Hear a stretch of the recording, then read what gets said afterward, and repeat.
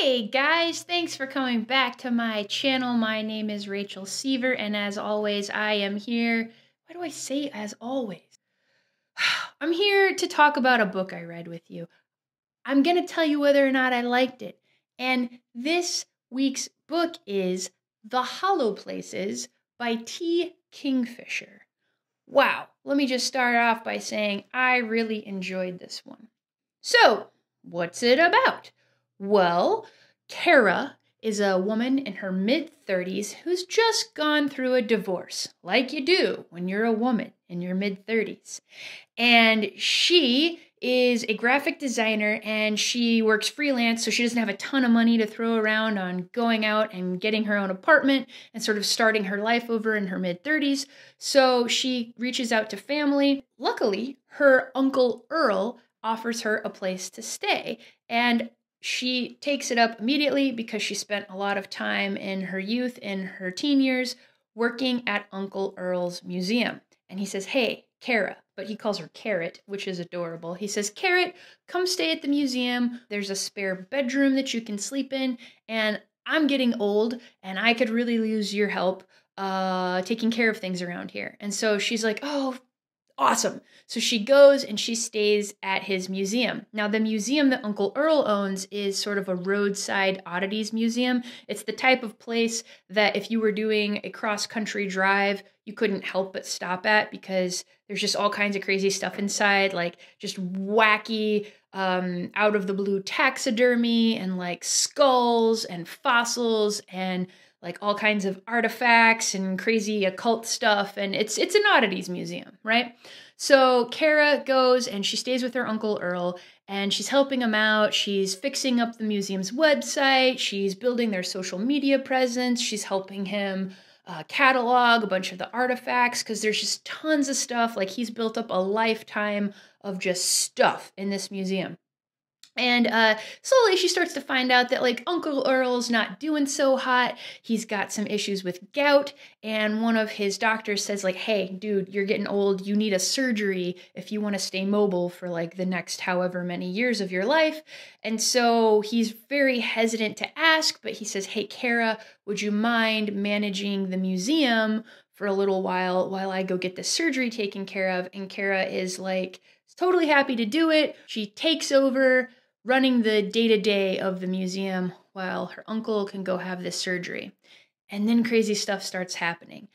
Kara and the barista who works next door actually discover that beyond just the sort of nightmare-inducing taxidermy that's all over this place, there's actually a portal to another dimension in the walls of the museum.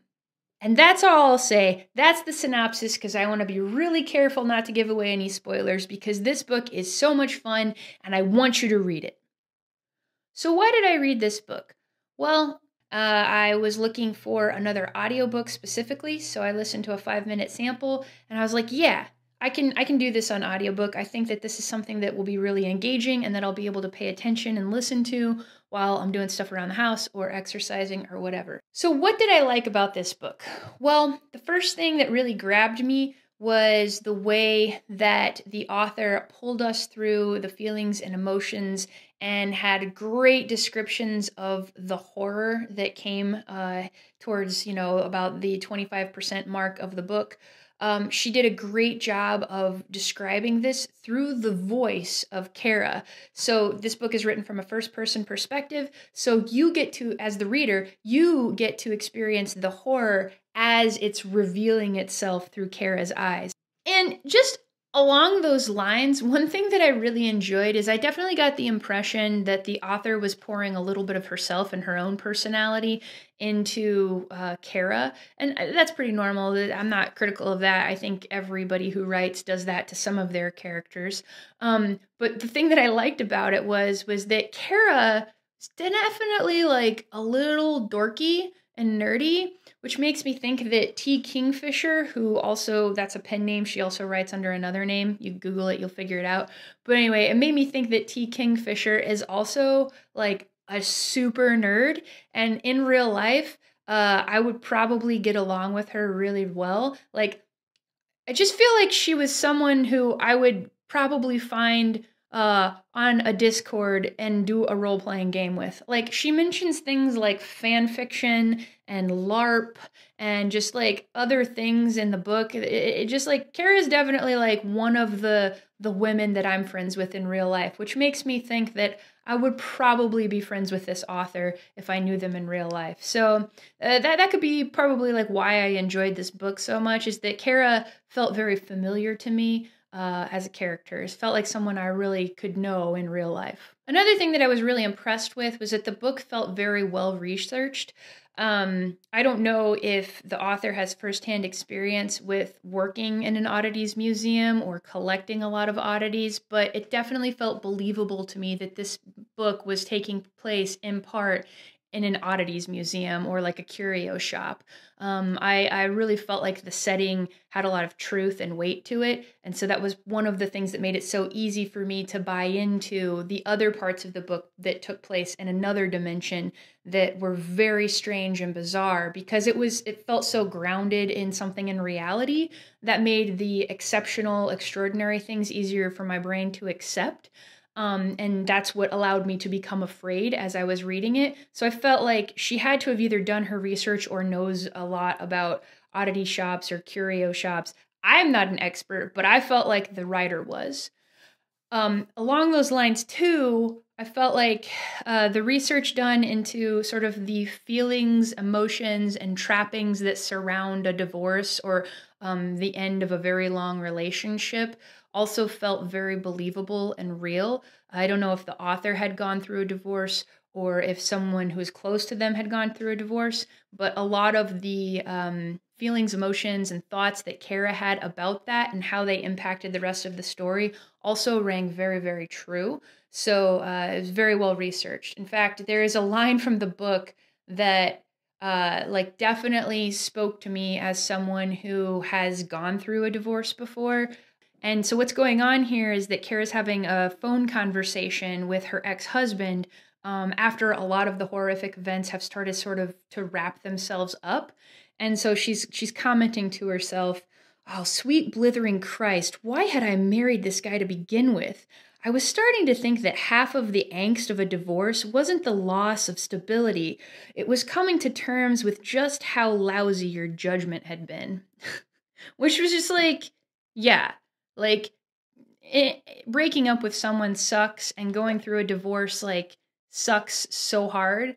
But then like once you start to get over the grief and pain of that relationship ending, it's like then you have to deal with the fact and reckon with the person that you were who was in that relationship to begin with, and like why did you think that that was a good idea? Like why had your judgment been so bad? Like, and you know, I think that a lot of people who go through that ask themselves that question, and the truth is that you were just a different person. Oh Jesus, like what was I thinking? Why did I like who was I? Like why did I think that was a good idea?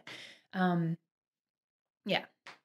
So as for cons, what were some things I didn't like? Well, this is going to be really nitpicky because there wasn't much I didn't like about this book, to be completely honest. You know, maybe towards the end, the editors didn't rein in some of the language that T. Kingfisher was using. Like, for example, she used the word dither a little too often, but that's super nitpicky. Like, if that's all I could find wrong with this book, then, you know, then that should tell you how much I liked it.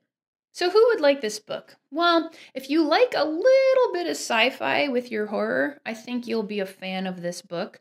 Now, I think also people who are looking for a horror book with very accessible writing, I think that that is probably true here. But I think the only thing that would make it challenging to read are the same things that sort of made it challenging to listen to. And that is the descriptions of the very bizarre nature of this other world. So I would say if you do choose to listen to this on audiobook, definitely expect that there are times when you're going to have to like give it your full attention to really be able to appreciate what the author's trying to convey. And if you're going to be reading it, just kind of settle in that once you get into this other world, there are going to be some like crazy descriptions, and it's going to be important for you to kind of take your time with those and chew them over so that you can visualize what the author's trying to explain. So how would I rank this book? Well, I think that the reading of it, and therefore probably the writing of it, definitely communicated well with my brain. So I definitely like that. I was eager to come back to it for the most part. There were some parts about maybe 75%, 80% way through the book where it was a little bit of a slow grind as we're trying to transition to wrapping up the story that felt a little slow, but it wasn't too hard to come back to the book when I had to step away from it.